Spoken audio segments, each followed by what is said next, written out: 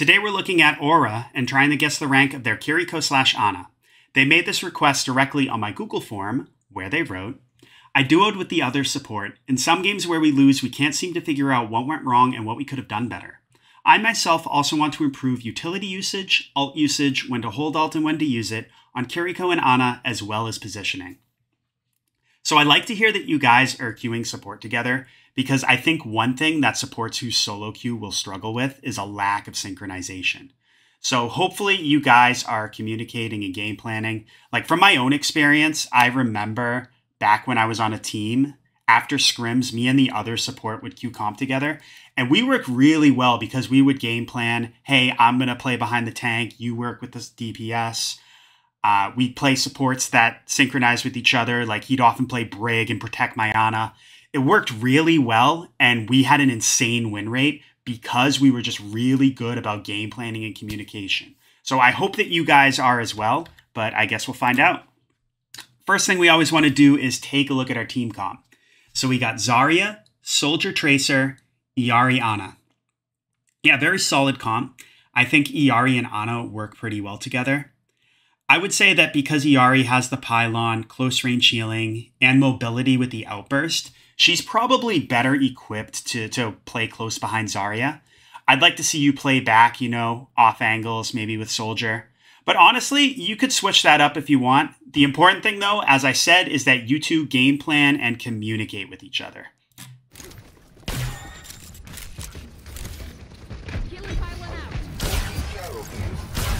I'd like to see you go up the stairs with your team. Like, see, you can only kind of see people as they come out. Granted, you do land a nice nade that kills the Echo, but I just feel like if you were like pushing up, see where your Iari and your Soldier are playing, it's a little bit more risky with the junk spam, but you can duck it. You got the healing pylon to help keep you up, and you just be able to get a lot more damage out, maybe a deeper, more impactful nade too.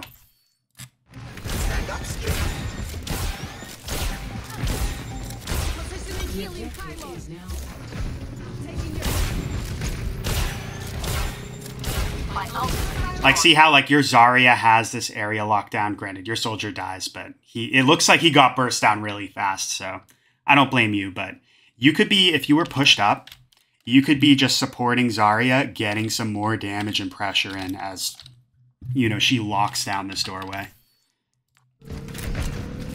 It's good to play like back and play safe because, you're gonna keep yourself safe. You're probably gonna have low deaths, but it can often reduce your impactfulness on the game. And if you ever feel like games are often out of your control, this might have something to do with it. You have to put yourself in a tiny bit of danger to make plays sometimes.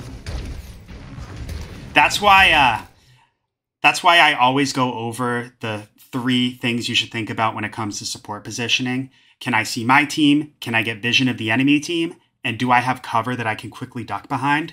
Because if you find a position that checks all 3 of those boxes, chances are you will be very impactful while also keeping yourself safe.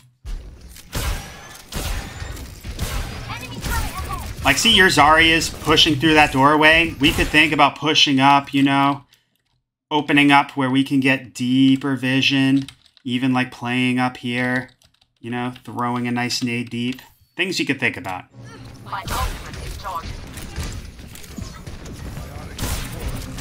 See, this is better. See how you can actually go for more damage now? Like, you can see the junk spam coming, so it's not too much of a threat.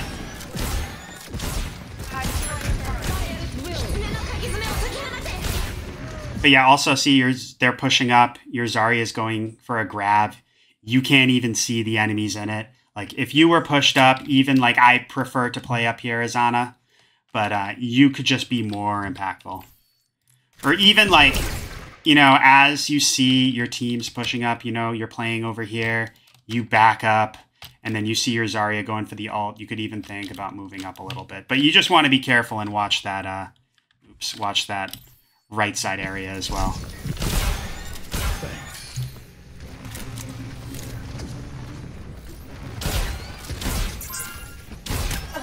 It's good otherwise. You take some damage from the Kiriko, but you LOS it. You could have nanoed Iari there, honestly, because, you know, she has her ult, so you would have kept her alive, and then she could have just flown up, and, you know, our Iari does so much damage as is. Nano Iari, especially with the Captive Sun, is really scary. I would nano Zarya here, 100% though.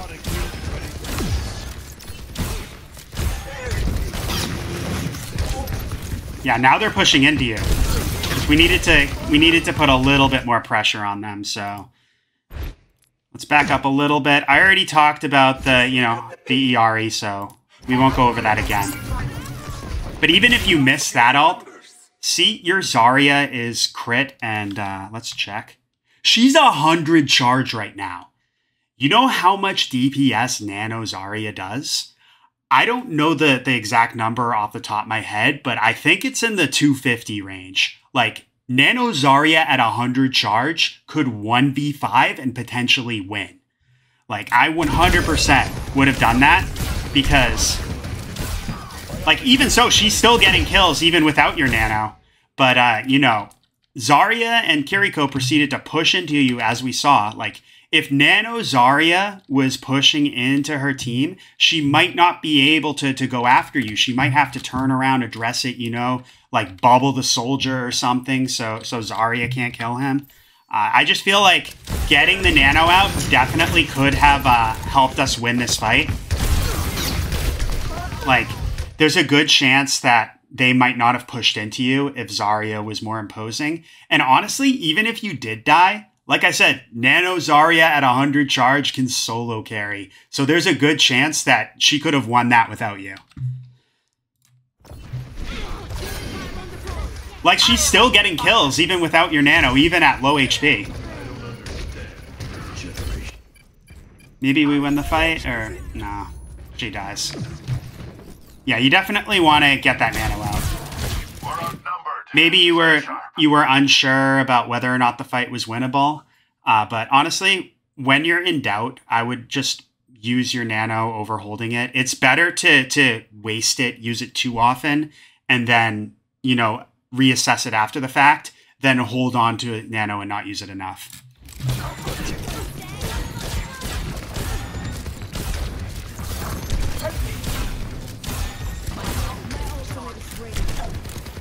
You should use it a little early as you guys push in, though. Like, wait for your Zarya to build a little bit of charge, and then Nano her in.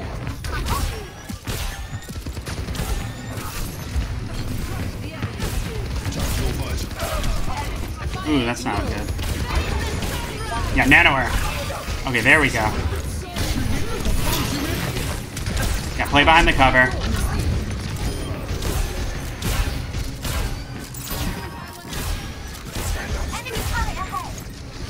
Honestly, but though, like, I know this is Guess My Rank, I haven't been talking about that yet. Your gameplay seems very solid, apart from, you know, slight positioning issues and then holding on that Nano.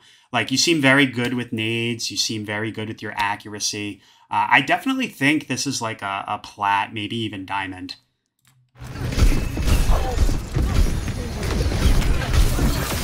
Yeah, like that right there. You're not scared of the Torb, you stay calm, you shoot nade. Like, that was very well played.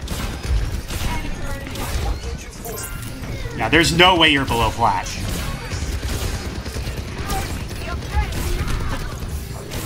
Yeah, you gotta keep Zarya up. Yeah. Iari's staying safe, but you can turn to her too.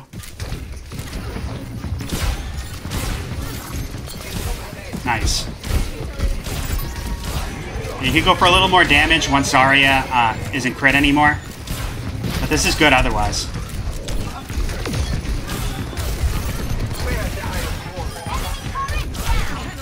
Yeah, very good. You're not really holding on to your abilities. You're not really, like, that was perfect. You know, you get the Nano, you don't hold on to it. You just, you know, this fight is still active.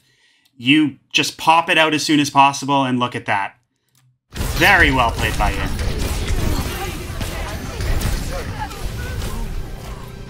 Yeah, you have a very impressive Ana. I just would like to see you, you know, push up with your team a little bit more, and I feel like you would be even more effective.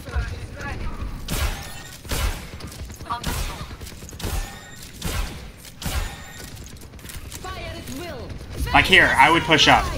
You want to get vision of your Zarya. Although she's making a very weird rotation. Yeah, I don't know what that was, like... Yeah, Yari's dead, and where was Zarya? Yeah, she dies to the Bastion over here. I don't know why she made that rotation way around. That was a huge misplay by her, but you're doing pretty good this game, I feel like.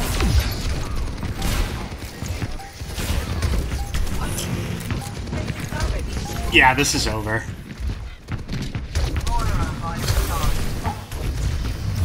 All your Zarya had to do was just back up and not in to make that weird rotation, and this round was very winnable. I am so sorry about that. Can't control what our team does. Hello. 3, 2, 1. Round 2. Capture the objective. You need to turn this around.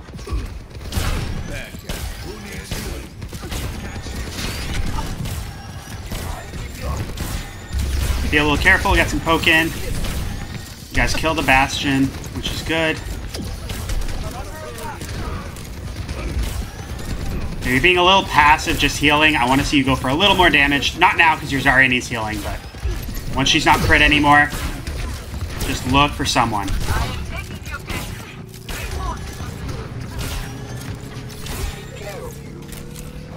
Yeah, once again, a little passive. I'd like to see you. I think you could have pushed up a little more, especially early in the fight before your team started taking a lot of pressure, but nice job nonetheless.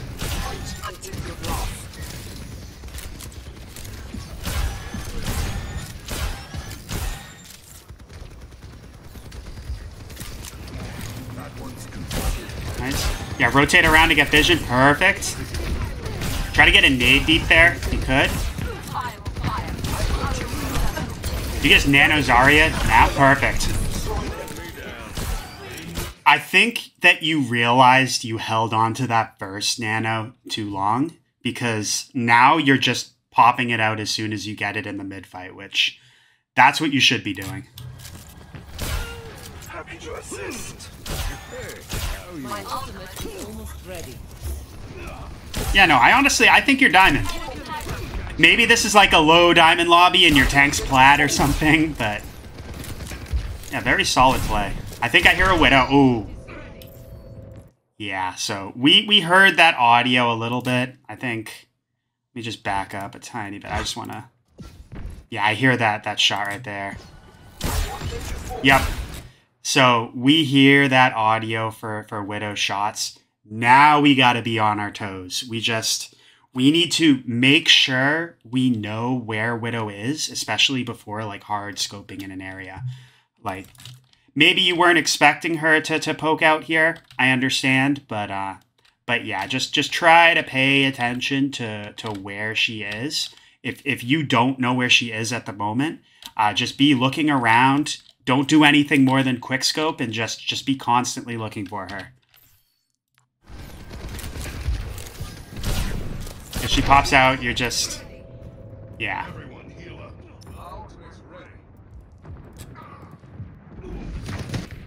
This is they have superior numbers.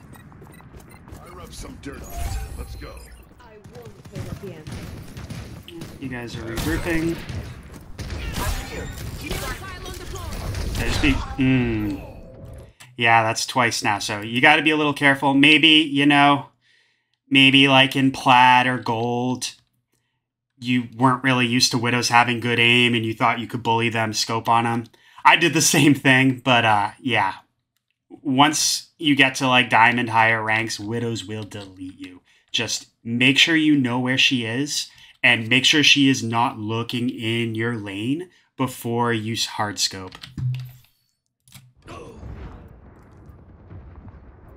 You know, if you see her, if you see she's looking somewhere else, then you could scope in, start to pressure her. But just be on the lookout for her to turn to you and then be ready to duck the moment she does.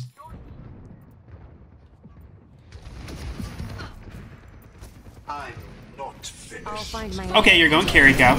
I think this is a good switch. Yeah, be careful. You can spam crouch. Nice shots. Beautiful. Yeah, you're diamond.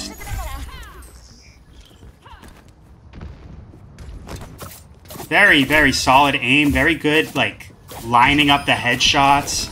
So far, at least. We'll see. Ooh, this is a little risky, though. You are taking a little off angle. That's nice.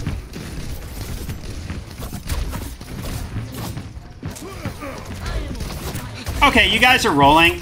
It's just me personally, you know, I feel like it's very risky to use Swift Step to move into enemies and engage like that because, you know, it leaves you temporarily vulnerable. But, you know, it's working out for you guys here.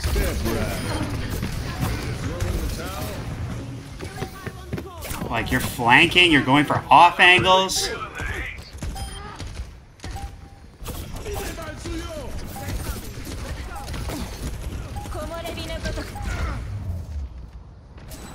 I don't think that necessarily was a flank, but yeah. Very well played. Score. It's just, you know, hard scoping on the Widow as Ana will get you killed. Just hard scoping in general when you don't know where the Widow is. Yeah, you want to be really careful about that. Always be on your toes, be spam crouching. You got to try to catch a Widow at an angle where she's not looking at you. If you really want to like contest her and pressure her. But, you know, switching to Kiriko was a very smart play as well. And as we can see, it worked out very well for you. 1-1. Ready for battle. I'll go here. The breeze brings the lead.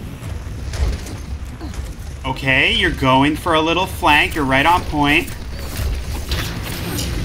I'm here. So I think that was actually a very solid play. I really like how you're trying to give the team another place to look at. This is exactly what you should do as Kiriko. But what I think you need to do is, I just think the target focus, like, you know, I get getting Bastion to look away from the team while he's using his shift. Not necessarily bad. I would have just, you know, maybe you could have thought about going after, like, the BAP or something, trying to, like, you know, angle off to where you can see him. But not a big deal. I like how you're going for this, though. Very smart. And, yeah, shows that you have a solid understanding of of the fundamentals of Kiriko. Because as soon as you get pressured, you swift step back to your team.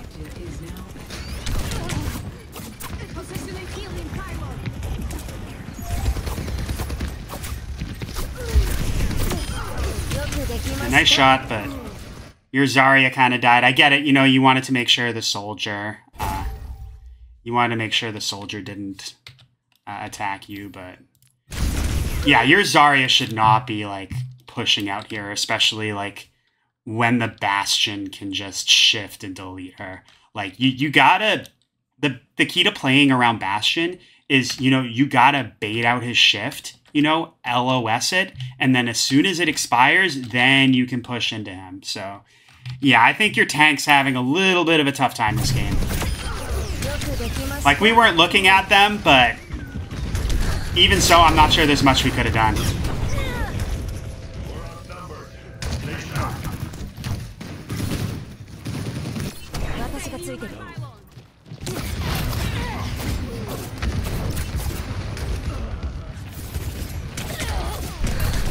Okay, so let's talk about that. So, okay, I'll back up a little bit more. So you're full HP here. You take a lot of damage. Now you're 81. Now you got to think about, you know, you could potentially swift step to a teammate just to get out of this lane. But at the very least, you need to duck behind cover. Yeah, like here's good. You're doing the right thing. You're stabilizing, except you push out a little bit too soon. Like you're still 102 HP. See, you're back down to 96. You know, I would have waited for the support passive to heal you up a little bit more. Get to maybe even like, I don't know, like 150, 160 before you poke back out. Because, you know, you just get burst back down again. Like, especially with, like, you know, they have a Bastion, a Zarya. They have very high damage. You can't take risks like that. Especially, like, they already know you're hanging around down this lane.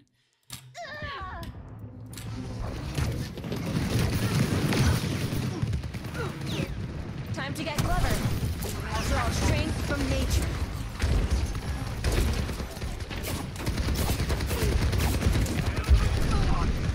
What's up?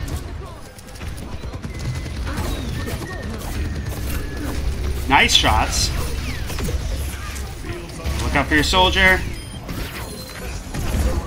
Nice, good use of ducking behind cover, and Objectives. yeah, solid overall. Yeah, I feel like given the mistakes you're making, I do think you're diamond, but like you clean some of that up, you're easily masters. That's my thoughts at least.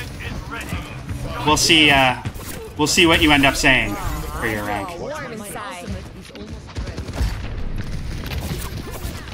Think about getting the Kitsune out. Yeah, we want to be careful here. But yeah, I'd go to your team and try to get the Kitsune. I was going to say I'd go to your team, try to get the Kitsune out, rush out with them, but yeah. Your Zarya is having a little bit of a tough time with Strength from nature. the Bastion. I'm on fire. The rest of your team pops off, though.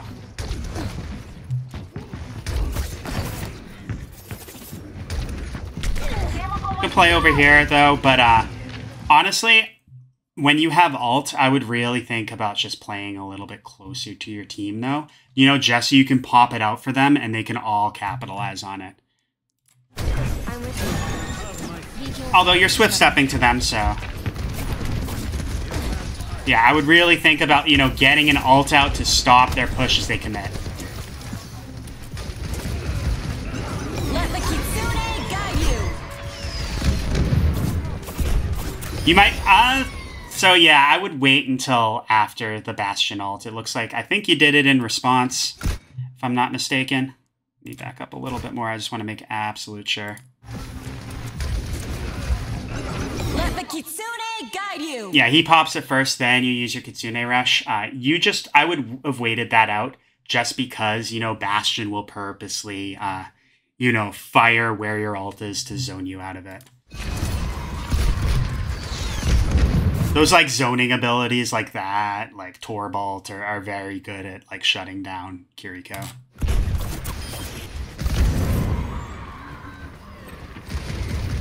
Under my protection.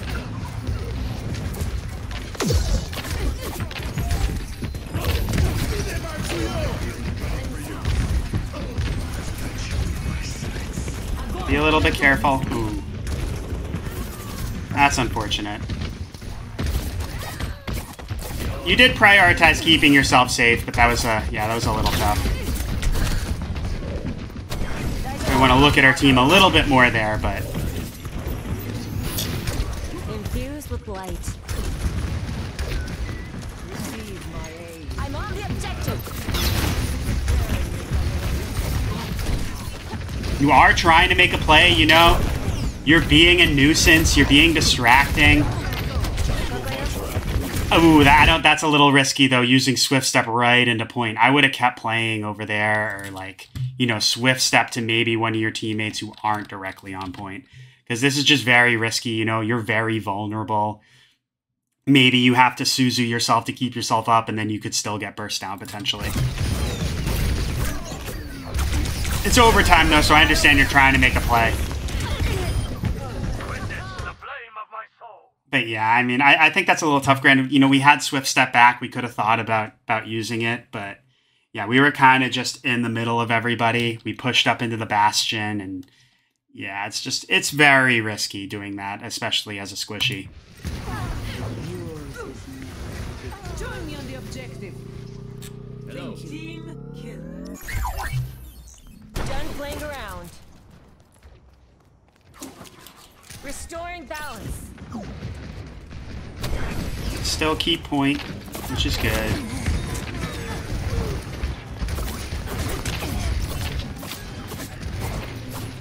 Play a little tighter to the wall just in case you got a duck. Oh, they're using the Sim TP.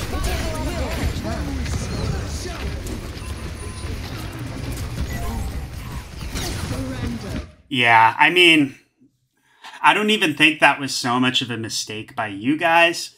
So much is just very well played by them. You know, some of them took the Sim TP with the Bastion, and then Zarya continued to push main, you know, giving you guys multiple areas you had to just watch a lot of damage coming from. Yeah, that's one of the reasons why Sim is so OP on this map.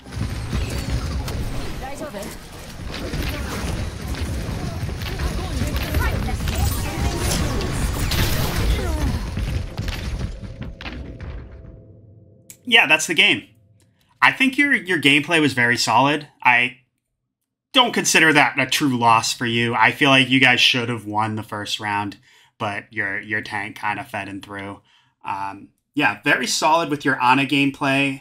Like, we talked about how you held on to the nano too long the first one, but it seems like you learned your lesson in the game and you popped the next 2 nanos out really fast. So well played there. If they have a Widow, though, you just have to be careful about hard scoping her, or at least scoping at all when you don't know where she is. If she's looking down your lane, especially, you gotta be ducking out. Wait until she's looking somewhere else. Take an angle on her, you know, where she's not looking directly at you to pressure her. Things like that you gotta do. With your Kiriko, you seem very good with your aim. I really loved how you're trying to be distracting with the off angles.